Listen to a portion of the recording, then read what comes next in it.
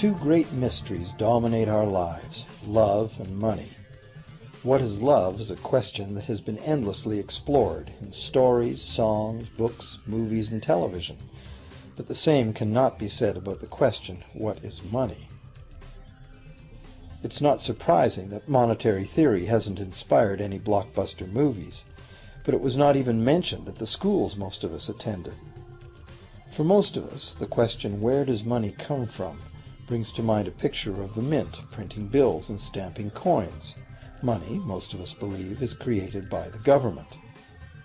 It's true, but only to a point.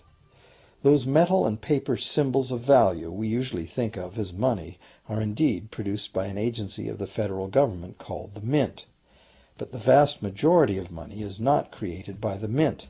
It is created in huge amounts every day by private corporations known as banks. Most of us believe that banks lend out money that has been entrusted to them by depositors. Easy to picture, but not the truth. In fact, banks create the money they loan, not from the bank's own earnings, not from the money deposited, but directly from the borrower's promise to repay. The borrower's signature on the loan papers is an obligation to pay the bank the amount of the loan plus interest, or lose the house, the car, whatever asset was pledged as collateral. That's a big commitment from the borrower. What does the same signature require of the bank?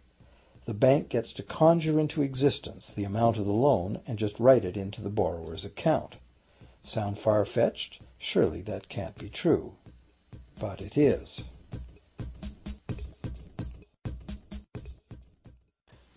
To demonstrate how this miracle of modern banking came about, consider this simple story, the goldsmith's tale.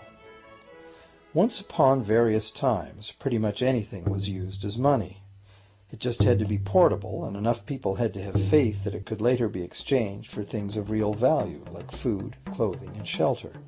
Shells, cocoa beans, pretty stones, even feathers have been used as money. Gold and silver were attractive, soft, and easy to work with, so some cultures became expert with these metals. Goldsmiths made trade much easier by casting coins, standardized units of these metals whose weight and purity was certified. Well, to protect his gold, the goldsmith needed a vault, and soon his fellow townsmen were knocking on his door, wanting to rent space to safeguard their own coins and valuables. Before long, the goldsmith was renting every shelf in the vault and earning a small income from his vault rental business. Years went by, and the goldsmith made an astute observation. Depositors rarely came in to remove their actual physical gold, and they never all came in at once. That was because the claim checks the goldsmith had written as receipts for the gold were being traded in the marketplace as if they were the gold itself. This paper money was far more convenient than heavy coins, and amounts could simply be written instead of laboriously counted one by one for each transaction. Meanwhile, the goldsmith had another business. He lent out his gold, charging interest. Well, as convenient claim check money came into acceptance, borrowers began asking for their loans in the form of these claim checks instead of the actual metal. As industry expanded, more and more people asked the goldsmith for loans. This gave the goldsmith an even better idea. He knew that very few of his depositors ever removed their actual gold, so the goldsmith figured he could easily get away with lending out claim checks against his depositors' gold, in addition to his own.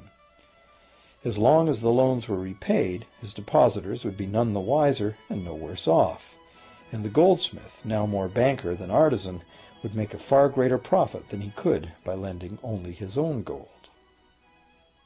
For years, the goldsmith secretly enjoyed a good income from the interest earned on everybody else's deposits. Now a prominent lender, he grew steadily richer than his fellow townsmen, and he flaunted it. Suspicions grew that he was spending his depositors' money. His depositors got together and threatened withdrawal of their gold if the goldsmith didn't come clean about his newfound wealth. Contrary to what one might expect, this did not turn out to be a disaster for the goldsmith. Despite the duplicity inherent in his scheme, his idea did work. The depositors had not lost anything. Their gold was all safe in the goldsmith's vault. Well, rather than taking back their gold, the depositors demanded that the goldsmith, now their banker, cut them in by paying them a share of the interest. And that was the beginning of banking. The banker paid a low interest rate on deposits of other people's money that he then loaned out at a higher interest. The difference covered the bank's cost of operation and its profit. The logic of this system was simple, and it seemed like a reasonable way to satisfy the demand for credit. However, this is not the way banking works today. Our goldsmith banker was not content with the income remaining after sharing the interest earnings with his depositors, and the demand for credit was growing fast as Europeans spread out across the world.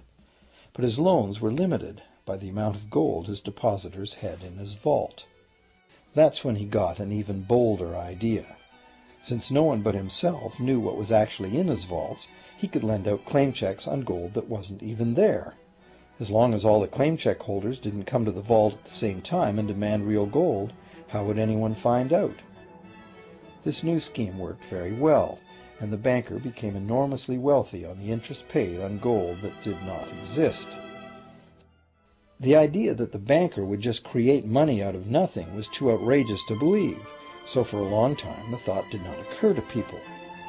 But the power to just invent money went to the banker's head, as you can well imagine. In time, the magnitude of the banker's loans and his ostentatious wealth did trigger suspicions once again. Some borrowers started to demand real gold instead of paper representations. Rumors spread. Suddenly, several wealthy depositors showed up to remove their gold. The game was up. A sea of claim check holders flooded the street outside the closed doors of the bank. Alas, the banker did not have enough gold and silver to redeem all the paper he had put into their hands. This is called a run on the bank, and it is what every banker dreads. This phenomenon of a run on the bank ruined individual banks and, not surprisingly, damaged public confidence in all bankers. It would have been straightforward to outlaw the practice of creating money from nothing. But the large volumes of credit the bankers were offering had become essential to the success of European commercial expansion, so instead the practice was legalized and regulated.